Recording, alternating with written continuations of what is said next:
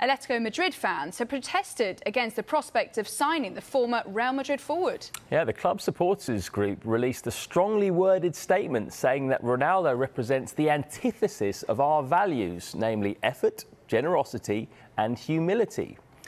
Fans also displayed anti-Ronaldo banners during a pre-season friendly. Ronaldo, of course, spent 9 years at Atletico's fierce rivals Real. The statement went on to say that even in the unlikely event that a player in decline, such as Ronaldo, could secure a title, the fans would not accept his signing.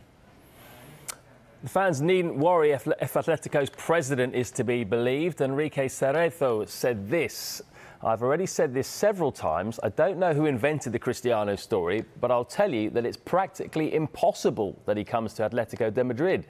Rumours are rumours, and they have to stay as rumours. If you keep on fueling the rumours, then eventually it will look like something is real, which it is not."